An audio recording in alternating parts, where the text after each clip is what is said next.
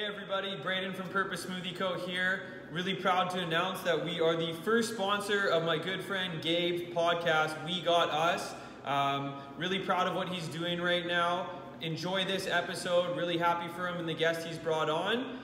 Check back at the end of the podcast and we're going to give you a promo code for Purpose Smoothie Co. All right. What am I doing? 3, 2, 1. Perfect. Hi, everyone. Welcome back to We Got Us podcast. This is episode 12. We have a very special guest today. Let me get this right. Alaina Mauro. Alaina Mauro. Oh, I'm so close. It's because I told you. Yes. Got in my head. Alaina is the Senior Vice President of Granity Studios, which is Kobe Bryant's legacy in the storytelling space. So welcome to the podcast, Alaina. Our premise here is to bring ideas and light of positivity to young people. And yeah, would you tell us a bit about yourself before we get started? Please. Yeah, sure. Hi, I'm happy to be here. I'm the SVP and head of publishing for Granity Studios. Before that, I worked in various kids publishing jobs, and most recently on a big commercial imprint for James Patterson, which is how I kind of came to Kobe. I have always sort of been, even when I worked on the adult side, interested in the books that you read that change your life, and that last and stick with you. I've been a lifelong reader. The thing that attracted me to Granity was the beauty of the storytelling. And you know, I'm sure we'll get to it, but in one of my first meetings with Kobe, he sat me down and had me read half of the manuscript that he had. And I was very like, no, we have business to discuss and we have all these things to go through. And he was like, just sit in this room for 2 hours and read. And I walked out and was like, okay, sign me up. Let's do this, because I loved the writing. That book was Legacy and the Queen, which was our second book. But yeah, got his first book right here. That one I read later. Sorry? So that book I read later, but yeah, Legacy I read first. Was this written later or just? No, they were all at the same time, but that was the, so that's sort of what brought me here. And I live in New York. I have been an East Coaster my whole life. So I had a nice little bi-coastal situation where I would be in New York and Kobe, and the team would be in California, and I would travel back and forth and we would coordinate, but books are based in New York. So I sort of based our books here as well. And Did we get to take the Mamba chopper? Yeah.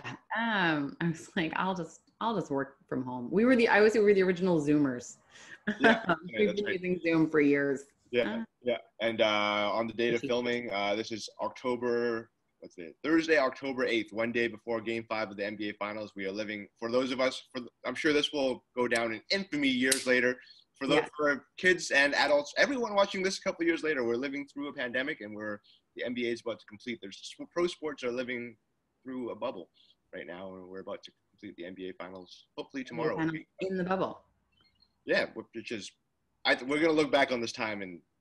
I was going to say, I can go get my mask, except I'm in my house alone, so it would be a little fine. Yeah. Can you, we're not keeping physical distance here. You're very close to me on my screen.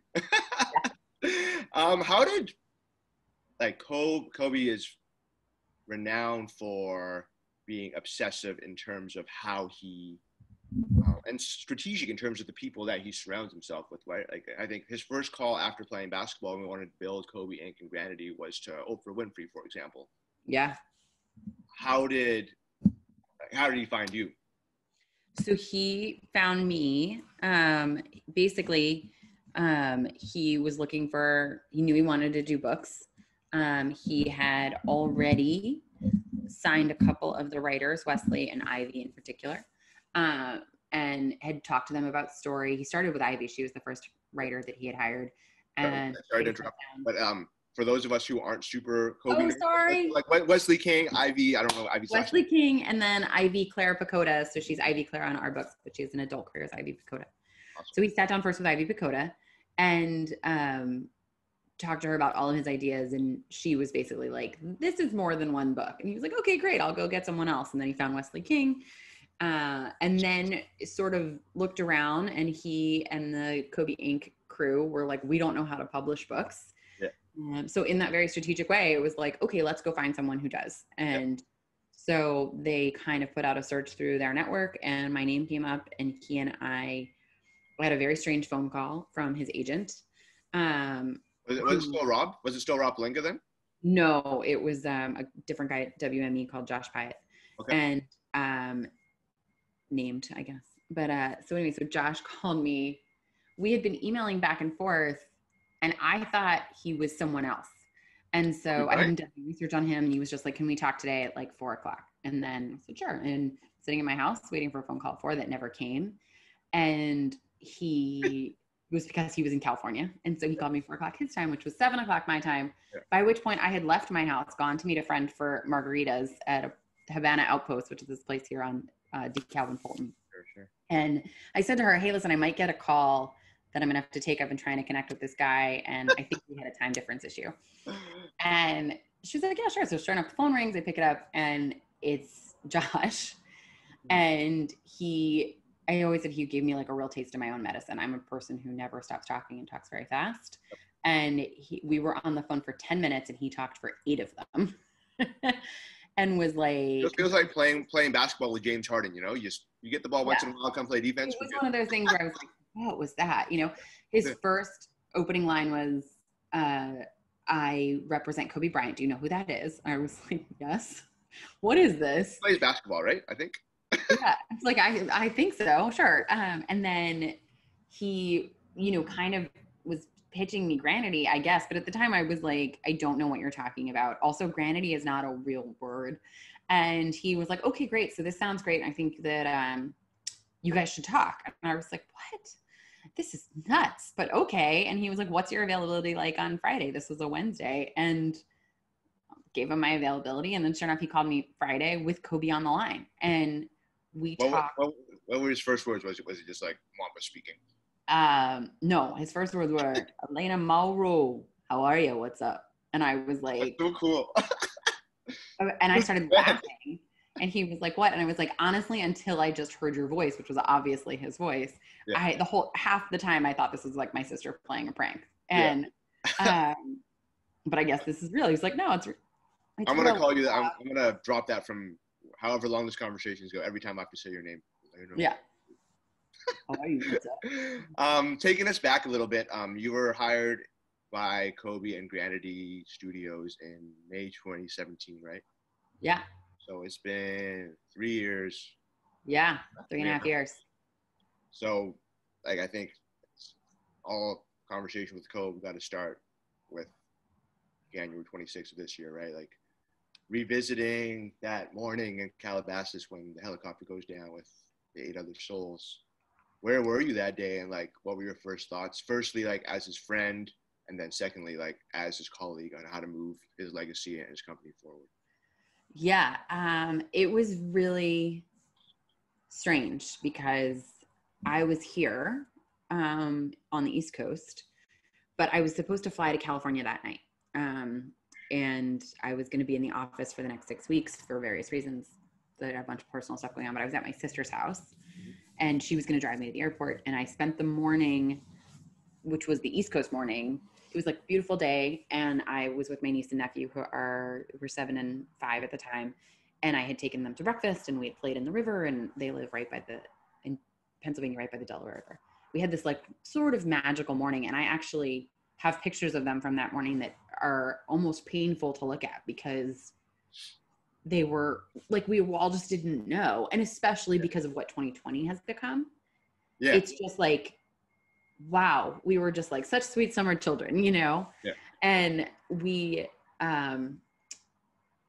I was back at my sister's house and I was about to start packing my suitcase and my phone kept ringing from friends who live in LA. And I had not heard yet because, you know, as you know, it got sort of released on TMZ before we really were able to share a lot of the information. And so, yeah, we all thought it was a hoax, like TMZ. Yeah, you know, we were kind of reading and stuff, and I was like, something is happening. And I answered the phone, and my one friend told me, and I pretty much collapsed. Like my legs went out from under me, and I was sitting on the floor. My sister picked up the phone, and talked to my friend and was like, "What did you just say?" And she told her and was like, okay. And I hung up the phone and was like, let me, do some digging. And then it turned out to be real. Yeah. And I will tell you, I felt like it was the strangest day. Like I just felt, even now, I have like the chills and the anxiety, but also the like unreality of it all. Just how is it possible that I'm doing these things? Because you immediately have to go to, who are all the people I need to call, right? There are a lot of people that needed to know that didn't need to find out from TMZ, right? So calling the writers and calling the agents, calling everybody on my team, just going through the work of it, which was like a weird distancing where you're like, I'm just not, and I basically outsourced any kind of personal response to my sister. Yeah. It was one of the strangest thing where I was on my phone the entire day. Did you still make that flight that night? Or absolutely. But I was on the phone the whole day calling and working with people, but it was like, I never actually looked at my phone. And meanwhile, my sister took my phone, texted basically everybody that we had in common and was like, share this widely. This is my number. And if you have a question for Alaina, you should send it to me. And fielded all those responses because, I had traveled with him a decent amount and everyone knew I was going to be in California. So there was an immediate, are you on this helicopter? Kind of panic. And I had this overwhelming, like, just unreality of it all. And my sister drove me to the airport. I got on the plane. It was the strangest flight of my life. Because once I finally sat down and I couldn't be doing, it was like, oh my God, this is what's happened. Yeah. And I basically like sat in a state. It was like one of the first flights ever where I didn't do a thing. Like I'm a big reader. I usually read my book. If I'm working, I take out my laptop. I am never kind of just like staring. And I basically stared. It's the only way to describe it for like 6 hours until I landed in San Diego and my parents were there. Yeah. So it was like this, just like, I can be for a second. And then that whole first week was incredibly unreal. Like I was waiting for someone still sometimes to be like, no, that didn't happen. That was just, it felt like he was going to show up and be like, this was a misunderstanding. That was another helicopter and like no one was in it. And I was just like, living on the hillside. I still feel that every single morning. Like, it was just so like, how is it possible that this is conversations that I'm having? Like that whole week as you're looking at doing stuff and, we're looking at the books that we had coming out in March and like, okay, but we also have to deal with them, right? Like you can't just, like he was never a person who would take a minute, right? And so we cannot take a minute. Yep. That is not what we should be doing. But it was a very kind of out of body situation where you felt like your brain was working separate from what the rest of you was feeling. Yeah. That's the only way I can describe it. I think like my version of that, before the pandemic, I was working with the local government as a customer service representative. So I was working a front desk shift on a Sunday. I thought it'd be nice, chill a Sunday. Like, sorry to my manager, but usually I just go lift a couple weights. I go shoot around the basketball with the kids, whatever. It's Sunday, it's family day, right? But then I saw the TMZ thing. Like, got like 6 of those. Got that forwarded to me like 6 times. I was like, yeah, it's TMZ, whatever. But then I think my version of that unreality piece you talked about was like the drive home. I immediately told my partner working that day, like, I'm out. I can't do this. Like, yeah. I was just driving and like almost not in a mental health way where like suicidal, but then like you're just like, why does any of this matter? Like, how people are so. Oh yeah. People are so what's the word, precious with their time and then traffic. They're cutting you off here. I'm gonna run this yellow light, whatever. Yeah. But then like when I was sitting that morning, I was like, guys, this doesn't matter. Like, let's take a second. Well, I mean, it was just, and it was it was one of those things too, where like, there was like every aspect of it was worse, for lack of a better term, right? Like, okay, his helicopter went down. He wasn't alone on it. There were the other, Gigi was with him. Oh my God. There were other families with him. There were other kids. Like there was just wave after wave of terrible, and trying to figure out. They're going to a basketball game. Like, right. And how do I make sense of it? How do we make sense of it? How do we do the right thing by him? How do we do the right thing by them? Yep. What do we do here? And then also, how do we deal with it ourselves? And like, yeah, where do you have room and space to do that? Yeah. And we did all take a lot of, I would say, family time, Absolutely. Because not so much that it was like, oh, you took a minute. Like we never really stopped working. That's what he would want. Because that's what he would want. But also he was a guy who spent a lot of time with his family, and they were incredibly important to him. Yeah. And it was like, let's also honor that part of who he is. Yeah, for sure. Especially like I remember that first game after he passed, like the Lakers hosted Portland, right? And like LeBron James. I got into your state there. I was staying. Yeah. Just Wesley. LeBron James, Los Angeles Lakers basketball player. At halftime or before the game, gave that speech where he said like he's known for being a basketball legend and given 20 years to Los Angeles Lakers, but over the last 3 years, like he became the best freaking dad ever. Yeah. Oh, incredible. And the thing about that, I didn't watch that game. I couldn't watch it. I didn't feel like basketball. It was just like I just couldn't. I didn't watch television for a month. I was like in a bubble. Are you a Laker fan because of Kobe or no? Am I a basketball fan? Are you a Laker fan because of working directly with Kobe or no? Oh yeah, I would say so. I was never a basketball fan. Like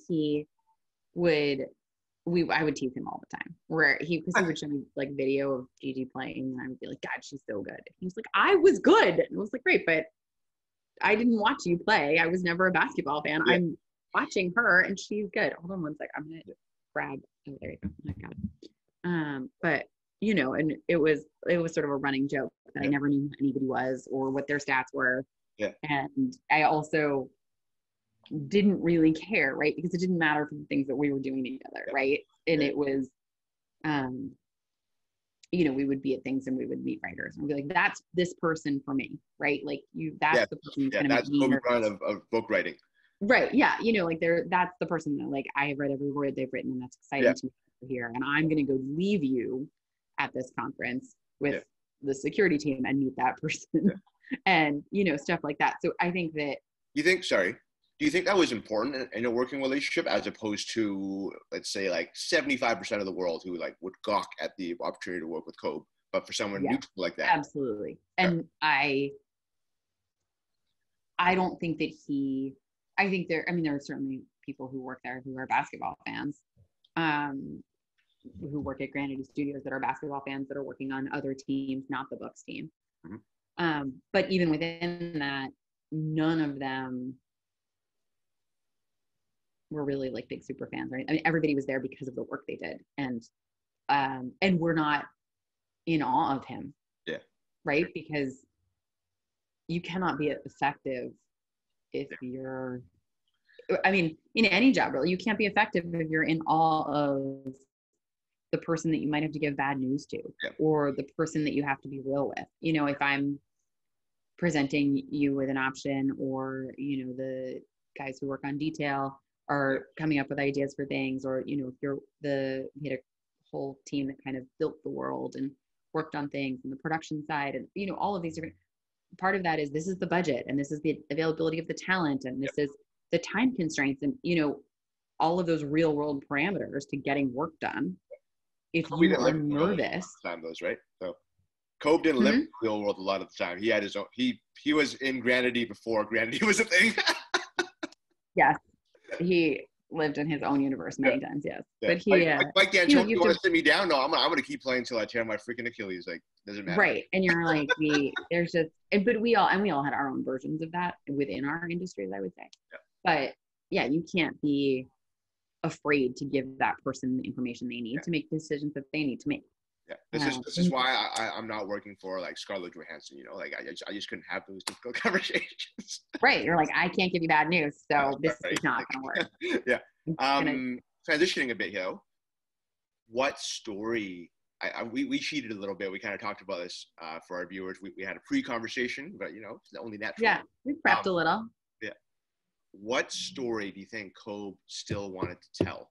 Because in my eyes, like Wizenard was it for him. Like this is Harry Potter, like you said. This is Phil Jackson talking to him, right? So like, what story did he still want to tell? You think? I think there were a lot of stories that he still wanted to tell, but I would say finishing Legacy and the Queen. That story, there was so much about it that he just loved every minute of, and he loved all of them, but Wizenard, not that Wizenard is complete by any stretch of the imagination, but I think a lot of the message of Wizenard, he felt like he had gotten across. There's still more story there, but the like big lessons, I think he felt like he already learned. In the Epica series, the second book is coming out in December, on December 15th. Mm-hmm. And there's a lot of information there that we would have explored in a lot more books if he were around, and we're sort of trying to figure out how to do in this book. And I hope we did a really good job. So I feel a little differently about that one, although I know how much he loved that story. Mm-hmm. And Legacy was the one that I think it was a little bit different. It was totally with the tennis and a different kind of character, sort of loosely based on Serena Williams. And it had the most kind of room to go. Yeah. So I would say that one. But I felt like, being the, let's say, mega fan that I am, like it seems like from the outside, like tennis was his favorite sport to watch, or one of. He loved watching. Yeah, one of. I think he loved watching tennis. He loved watching women's basketball. He loved watching soccer, and he's been a soccer fan since he was a kid. Yep. He liked watching the Eagles because he was a Philly fan. Yep. I think like is an understatement there. Like the photo, the video that Vanessa posted when he was just like on his couch. We were like texting the whole time. And he was like losing it. I'm probably gonna have a similar reaction tomorrow night if Lakers. Right, exactly. Like, he was just a fan, but he also, the thing that he loved watching, I think about tennis in particular, is that he is such an admirer of the athlete, right, and their ability and the way that. And the mental focus of the game. And I think he felt like he really saw that a lot with tennis. And he loved talking to tennis players about their game and about their mental fitness and their toughness and what they were working toward. And then you can see even with younger players, he had a good relationship with Naomi Osaka and Coco Gauff, and just like, how could he be helpful to them? How could he help them prepare? He had a lot of admiration and also recognizing is what I would call it. I absolutely love when Naomi won the U.S. Open, and he said that I brought Kobe's jersey with me every game because it felt like it gave me superpowers or it helped me prepare. It was amazing. I cried through the whole thing. Yeah. Okay. So let's lighten things up a bit. On the Granity Instagram page, I think. Yeah. All when this post was made, but there's a fascinating graphic that said, if you could, excuse me, you guys don't have this in USA, but it's bubbly. By Michael Bublé out of Burnaby, BC. And excuse me. So I stopped drinking during the pandemic, alcohol. So to get that dopamine of still cracking like a beer open, like I've started drinking sparkling water, and I'd go through like 12 of these a day, but then the burps come up. Okay. Anyways. I have a soda stream. I understand. Soda stream all day long. Same thing.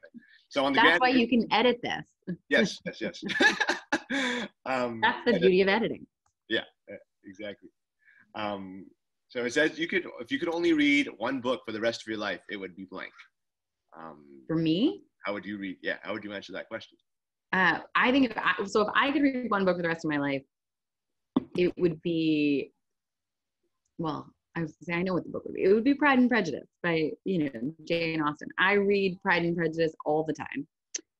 because it's comforting, because I love the language, because I love the stories between the characters. I love the characters. Yeah. And it has all of the elements for me that I love in story and I love in books. And yet, Which Hmm? Just the elements that you love are. I want to unpackage that a little bit. Oh, you know, like strong characters that you relate to and that you want to root for, and you know, some pretty page-turning story arc for something that was written over 200 years ago, and what? Yeah. Holy cow! And you know, like a relationship that you want to root for, yep. But that also all of these ancillary relationships. I mean, I have a sister that I'm very close with, as I mentioned, and then I have a bunch of cousins that I'm incredibly close with, and so those relationships always connected with me. You know, one of the things that I liked so much about all of our Granity books is that the relationships that are outside of romantic relationships, that because we're writing for middle grade, right? We have friendships. Right? Yeah, it's about friendship, it's about siblings, it's about family.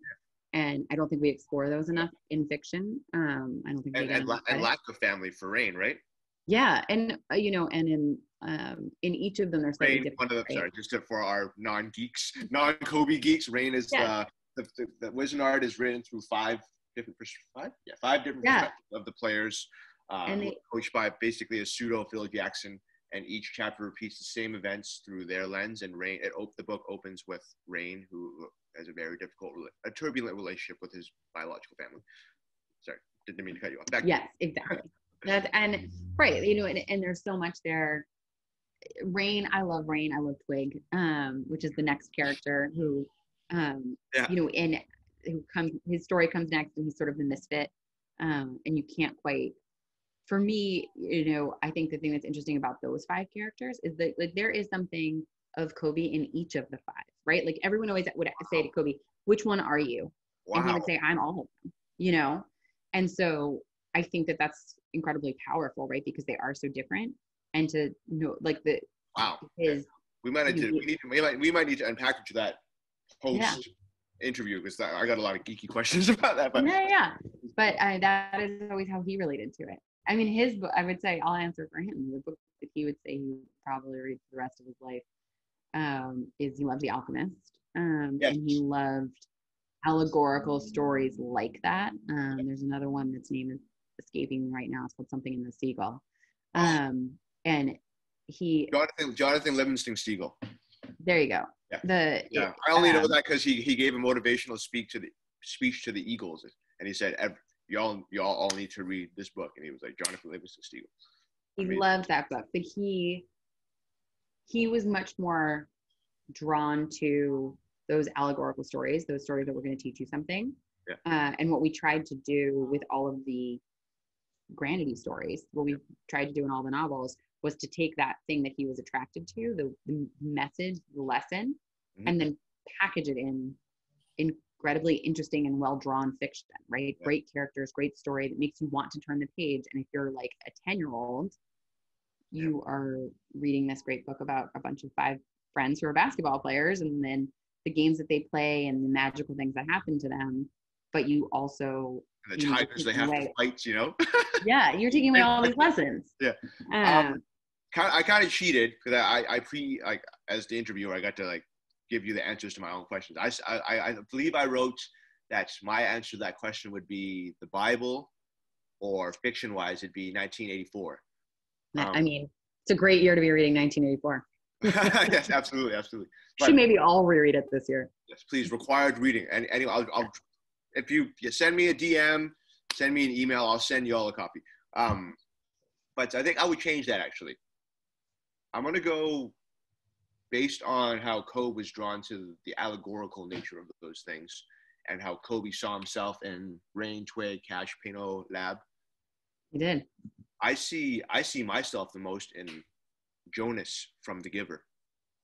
Oh, interesting. This person who's been giving, each person who's been given a role. And I almost feel like, no disrespect to all the other Kobe fans in the world, but as someone who grew up without my dad, like he was like my dad. So now that he's passed, I hold all of these memories, and that through conversations like this, that's my role.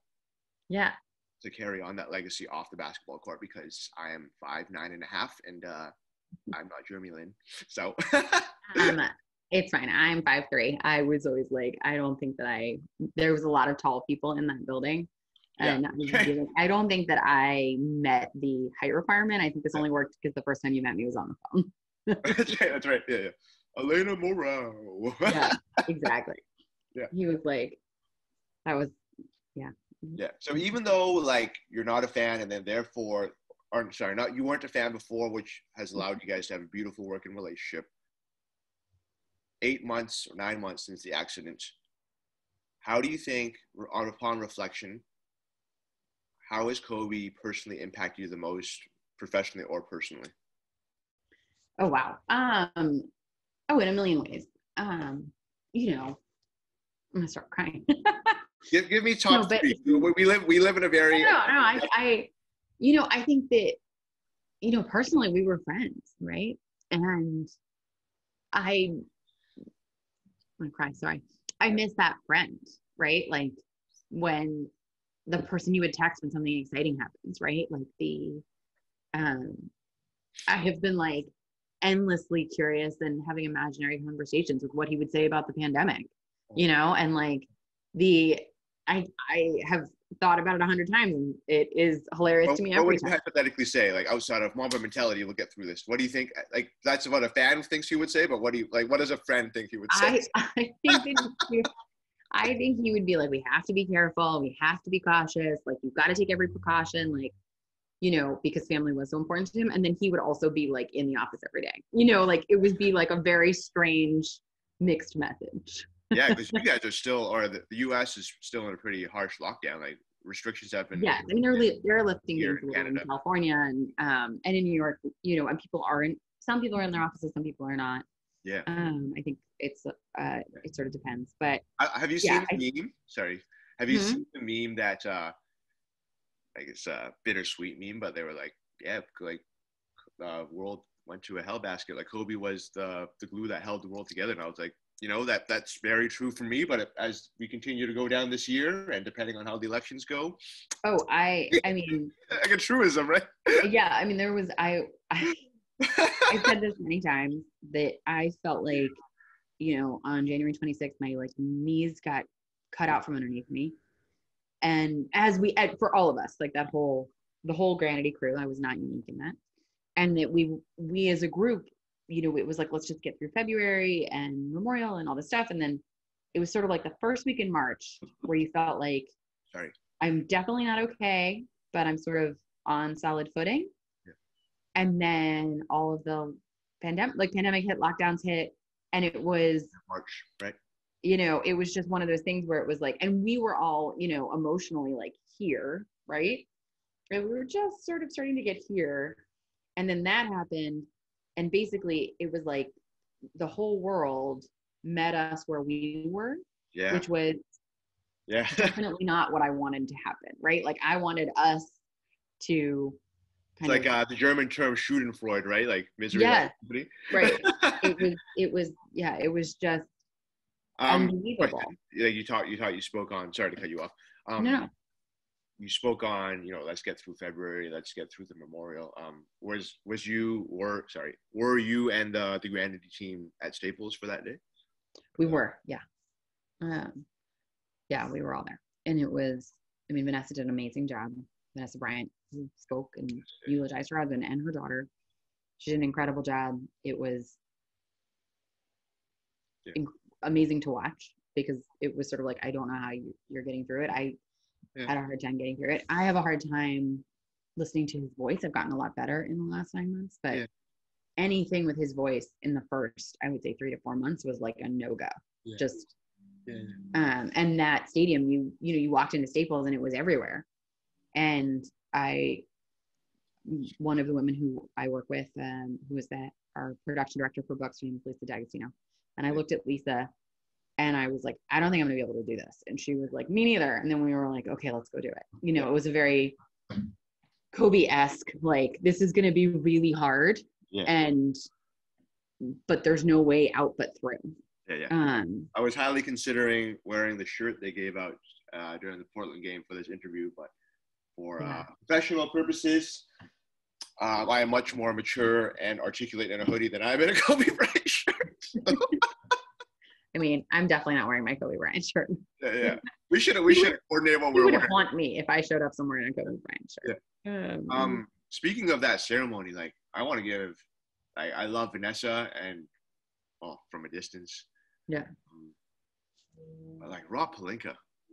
Holy Yeah, smokes. it was a good Like speech. that one isn't as popularized because I think like due to the gravity of Michael Jordan, Vanessa Bryant, Shaquille O'Neal, like Rob just kind of got scuffled, right? But then like Yeah. that story he told, like Kobe's last text Yeah. is to help someone from that next generation and to get her a baseball internship, I believe it was, and Yeah. that is the ultimate last act. And I think there's been a lot of memes. It's very Kobe. His last game, or April 13, 2016, his last game. His last basketball play was throwing a full court pass to Jordan Clarkson for the two-handed jam. And then Utah calls timeout. He gets hugged, and like he's like, that's so ironic because he loved to shoot in his heyday, and his last play was an assist, and like very ironically and poetically, his last play of life is an assist. Yeah. Yeah. I mean, he loved that stuff though. I mean, that's the thing, like, I think we were talking earlier, maybe probably before we started about, you know, how much he liked working with kids and meeting kids and hearing kids' stories. And that was like a profound source of joy for him. And if he could help somebody, he wanted to. And it was why we were doing the books, right? It was why he wanted to do the next thing, right? He was not done. He was still also a young man when he retired. He had a lot ahead of him. And so what he wanted to do was, how am I teaching these lessons, right? How am I putting you on the court with Phil Jackson, right? What are the ways that I can do that? And how do I help the most people? How do I get that message across to the most people? I think this really accomplished that for sure. Like, there was so many times, I think certain times where I'm like, okay, Kobe, like reading it, I've read it 4 times at this point. Certain times I'm like, okay, I get it, Kobe, you're better than everyone, you're obsessed with it more than anyone, but just like the level of detail that he had, like nothing was left, like he loves saying that no stone is left unturned. And through that book, no stone is left unturned. No, he is. He found some SHIT under each stone for sure. So. Yeah, there was definitely, you would be like, can you just put that down? Yeah. Put that stone away. Just whatever you found, whatever idea you're texting me at 3:00 in the morning, just put your phone on the nightstand, go back to sleep. Let's talk in the morning. That's a good transition and a good segue. Like, you know, Kobe's famous for the cold calling piece, like the obsessive reaching out to different people, like power people in the highest level, the highest person they can reach in the respective industry. So like, can you share a story or two about just how, you know, 3 a.m. would he text you, or like, something like that? Oh yeah. I mean, I'm telling you, the whole way we met was basically a cold call. I didn't expect the phone call. And he would text you all this stuff in the middle of the night where you were like, I'm also an insomniac. So I would be awake and I would look at it and be like, I'm not responding to this.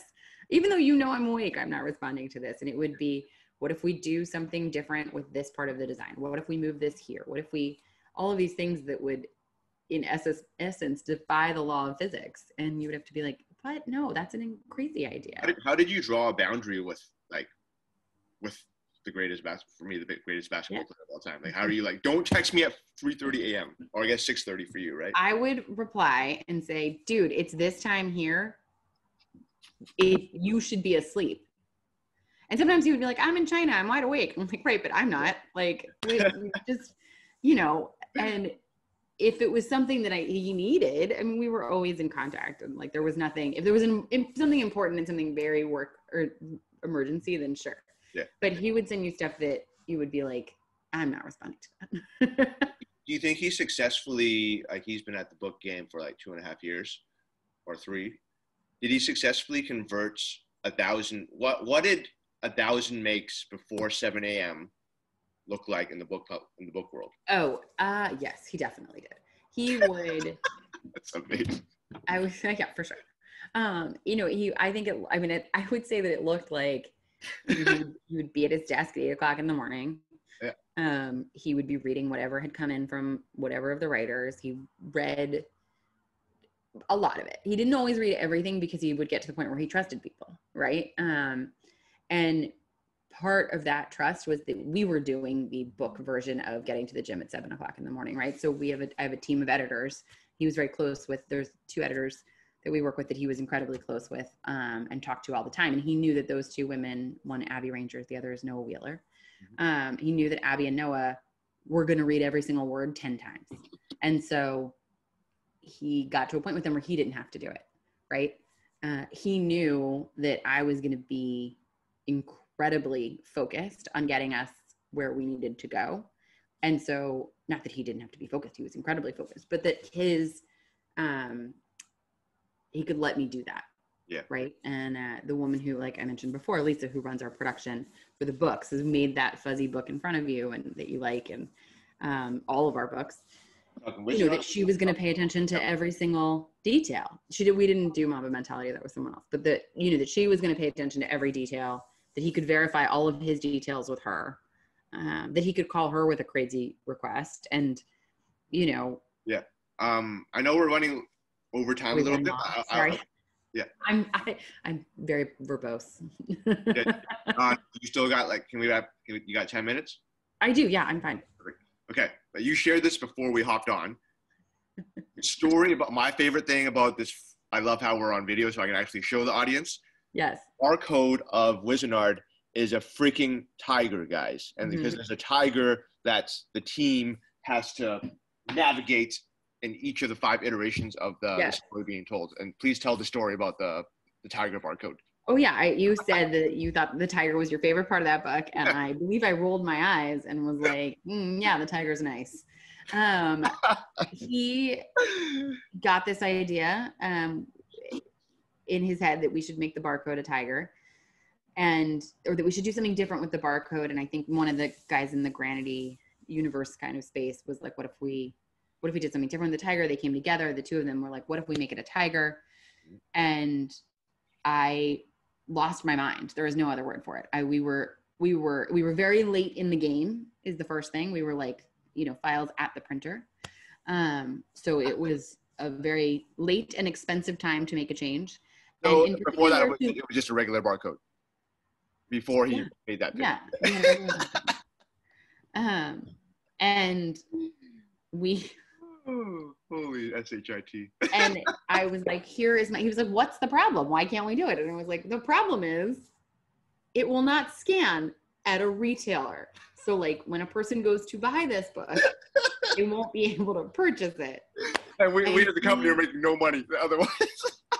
He was like very resistant to the fact that it couldn't be the way that he wanted it to be. Yeah. And basically, after a lot of yelling, and I can like picture where I was yelling because I'm in New York, and so I had a work lunch in Midtown, and he called me as I was like leaving this lunch, and I was like, I can picture the corner. I'm like on the corner of 52nd and 6th Avenue, just screaming into the phone. And so you have a picture of this, or you have a mental? No, I can picture it in my head. Okay, you can screaming into the phone. Otherwise, you'd have to please send that to me. I would love. What? And he was like, you said, and this is the problem, is that I had said that we could try it, but I meant on a future book, right? Yeah. Like when we've had a lot of time and we can, right. Not a book that was out of the printer, you know, at a future book, we can try it. We can figure it out. We can work on scanning. We can, you know, practice, whatever. Yeah. So how did you get to a point where it became? Hold on 1 second. I have to go get my plug. I didn't realize how long we were talking.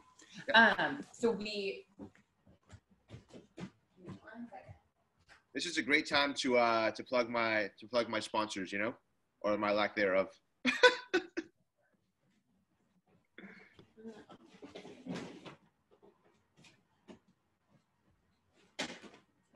I'm actually going to keep this part in. This speaks to the quality of conversation that we're able to. Our conversation outlasted the battery life, and that's Mamba mentality too. I don't know. We'll have to see. You show it to me. There might be pants that we don't want the world to see. Yes. Okay. Sounds good. Yeah, but how did we get? Okay, so he you're on the phone. He was like, I want to do this barcode. You said I could do it. And I was like, I did not say that. I said you could do it in the future. I did not say you could do it on this book that is like at the printer. And we went back and forth and back and forth. And he basically worked with the designer who made that barcode, who was a guy who was in the office. His name is Jeff Toy. He did a great job. Yep. And Lisa, who's the production director, both of whom have cooler heads than myself and Kobe. Right. And basically Jeff and Lisa together came up with a scenario where you see the main body of it is the barcode, and that part scans, and then the tiger is removed. There's some space and it's around it. Yep. And that was the solution. And then once they had that and it worked, I calmed down. Once they could prove to me that it worked. And in fact, they sent me, Lisa and Jeff sent me a video of them scanning it and it getting the approved light. Yeah. I was like, okay, we can do this. We can, if as long as someone working in a store could sell this book, then we can do it. Yeah. But that's insane that that's one part of, I think that was probably the most challenging for him, right? If that happened on the basketball court, it would be Derek Fisher, give me the ball.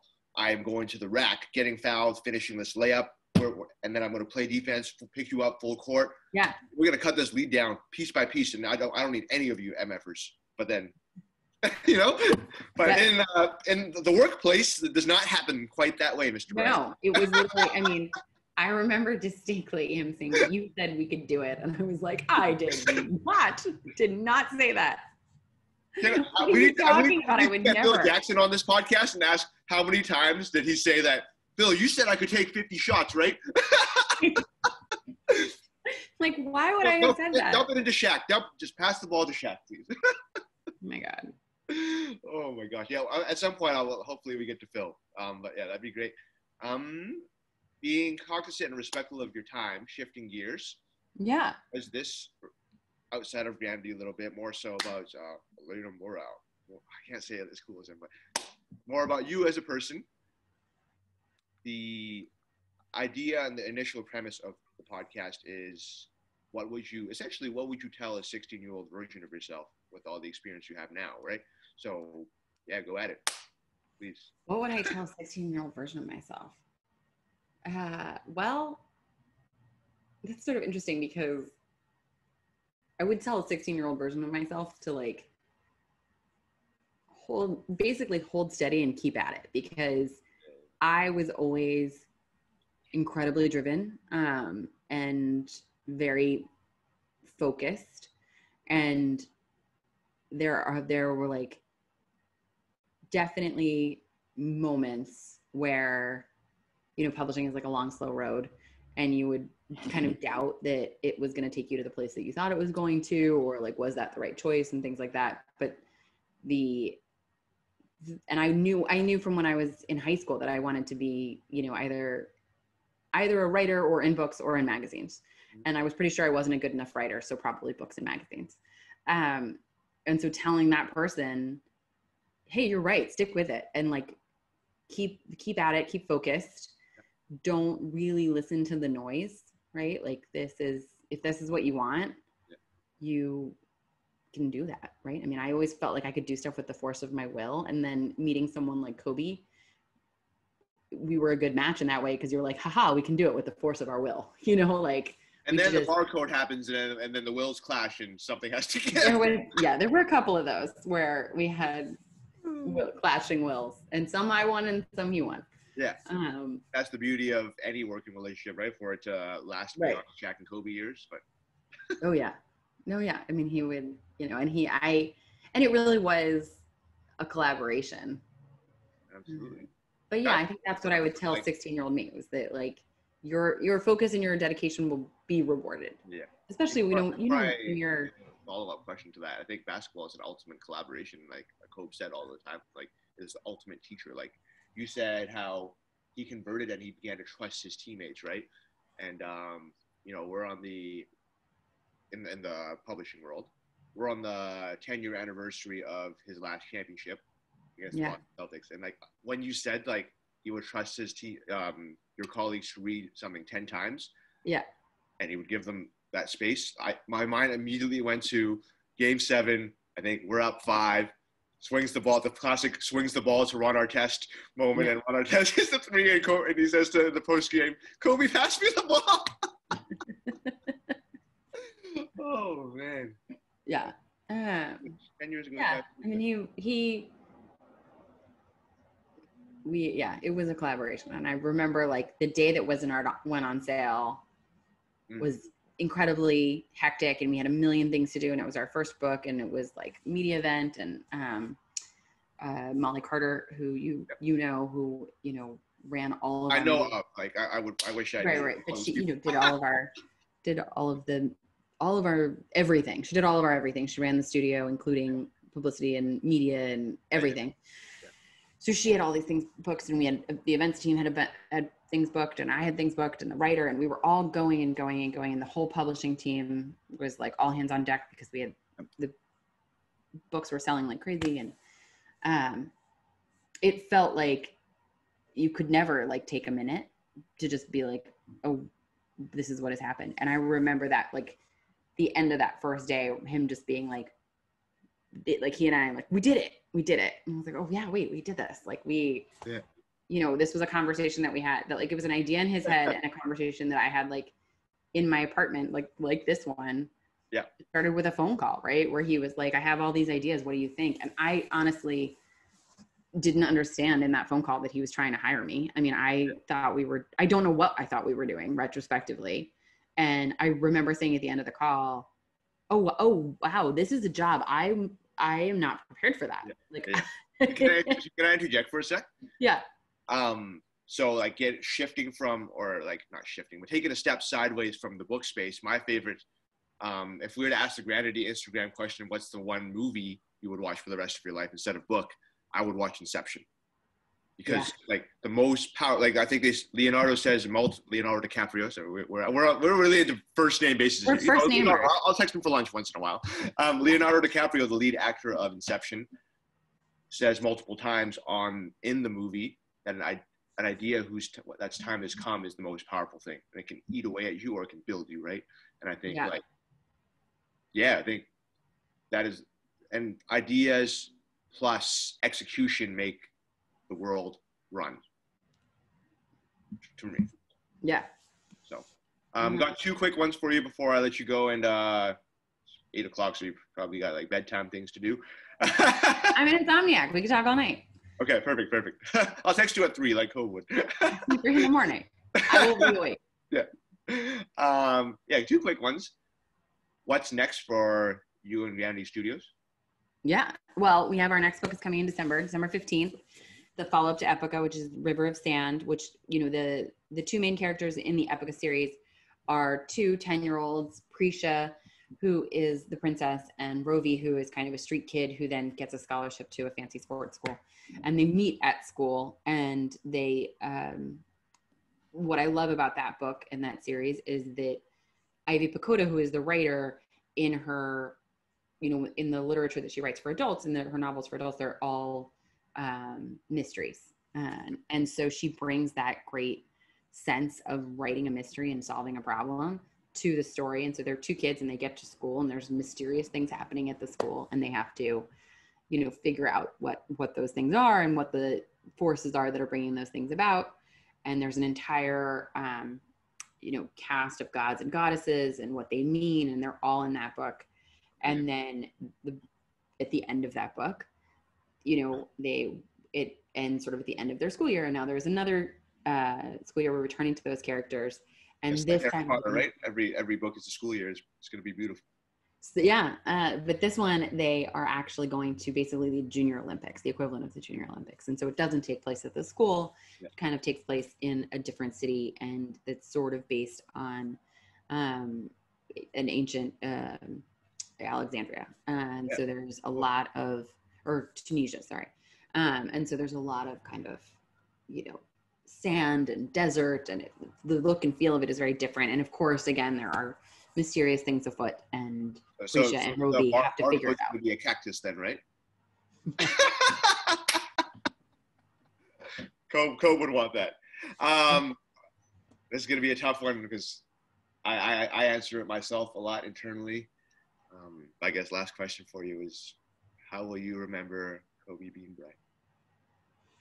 Oh, wow. Yeah, I mean, I feel like I remember different things about him all the time, but mostly the way that he paid attention. Wow. You know, like that, About that.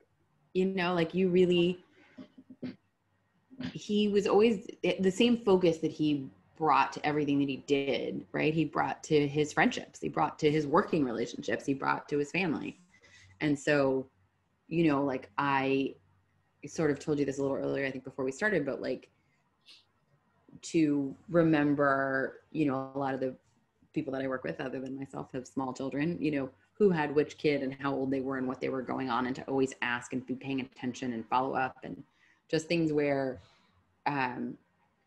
you would expect from a regular person, but you would not necessarily expect from someone like him.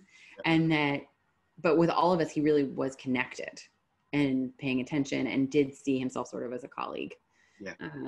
And that, you know, he really was listening, which is why, so sort of the barcode, part of the reason why we got in that big argument is because when he said, you said I could have this, it was because he was paying attention, right? Like I listened to all the things you said and all the parameters, and you said that we could do this. I was paying attention, you know, that's, and like, sometimes it would bite you, but he was, you know, he was fully present. Yeah. And I think that is sort of the thing that I remember and miss. I'm in my master's right now, pursuing to become a psychologist, and that's like the number one trait. Is do you listen to respond, or do you listen to hear? And are you actively listening? And I think I've never spoken to Kobe. Well, I've spoken to him many times up here. Yeah. It's beautiful that my hero is someone who actively listens. Oh yeah, he was definitely an active listener. Sometimes you'd be like, well, I wish you hadn't heard that. Shaq is better than you. Yeah. I didn't say it. Only if I'm mad at you. Actually, one last one. We talked about go ahead. 16-year-old version of yourself. Are you proud? Would 16-year-old version of yourself be proud of 25-year-old version of you now? Yeah. Yes. Do you think I'm 25? No, Sorry, I was like, what? No. But, yes, I do think that 16-year-old me would be proud of where I am. Sweet. You know, I don't think that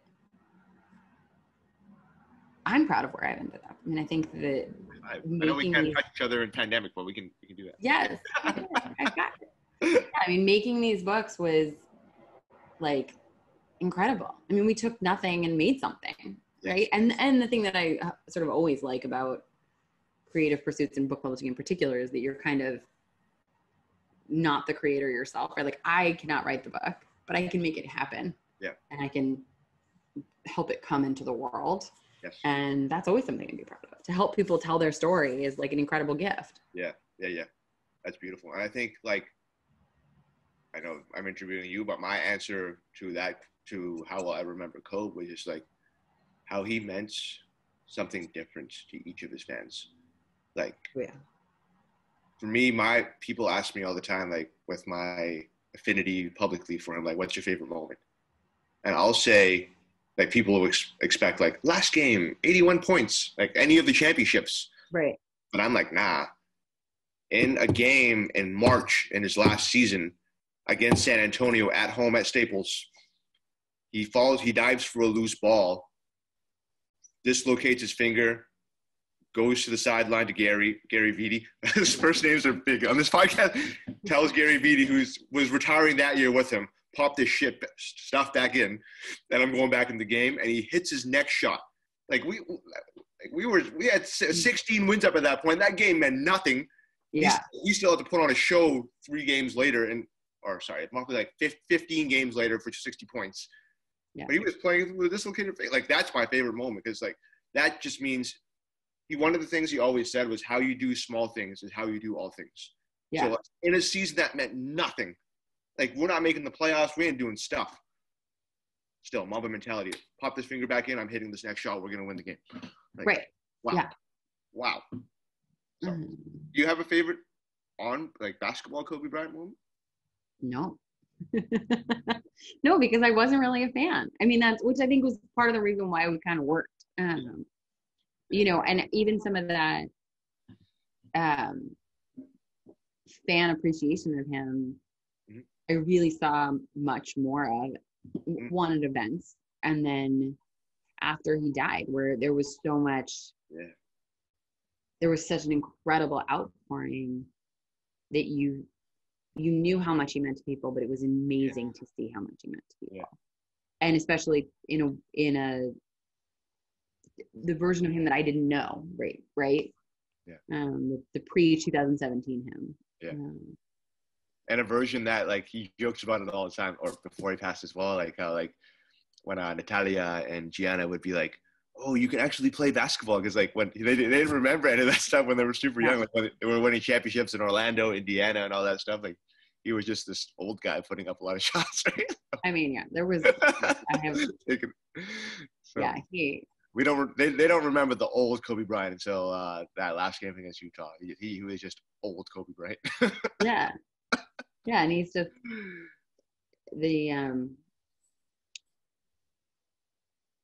he's just the person that you know, who happens to be, one of the top 3 best basketball players in the world. Top 3, and he's not 2 or 3. But that's a debate. We talked about a lot of the Instagram warriors, keyboard warriors as well. That's a debate I'm going to leave to them. They will debate it forever. I find no merit in it. What's done is done. And we got a championship to win tomorrow. Where can we find you? Like, what would you like? Or let's phrase this better. Firstly, where do we find you outside of this space? And secondly, is there anything you'd like to tell the audience that hasn't been covered yet today? Well, you can find me. As you know, I'm pretty active on Instagram. And it's public, and you can definitely follow me, and I'll have all of the news about Granity there. And it's just my first and last name, Alaina Mauro. I'm also on Twitter, but much less interesting, I think. Certainly to myself, I'm much less interesting. And then, I don't think so. I mean, we have the new book coming in December.